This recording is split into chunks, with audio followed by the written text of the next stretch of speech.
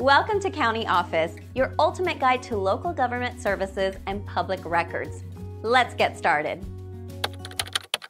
How much do tax liens cost? Tax liens are claims made by the government on a property when the owner fails to pay taxes owed. The cost of a tax lien can vary based on several factors. First, the amount owed in back taxes is a primary component. This includes the base tax amount plus any interest and penalties. Interest rates on unpaid taxes can differ by jurisdiction. Second, administrative fees may be added. These fees cover the cost of processing the lien and notifying the property owner. Each jurisdiction has its own fee structure. Third, if the lien is not paid, additional costs can accrue.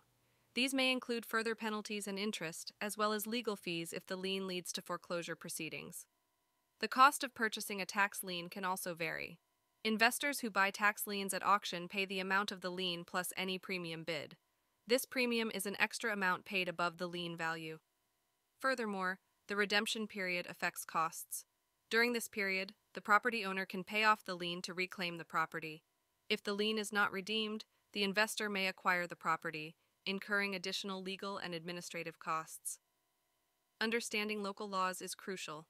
Each state has different regulations governing tax liens, including maximum interest rates and redemption periods. It's essential to consult local government resources or legal professionals for accurate information.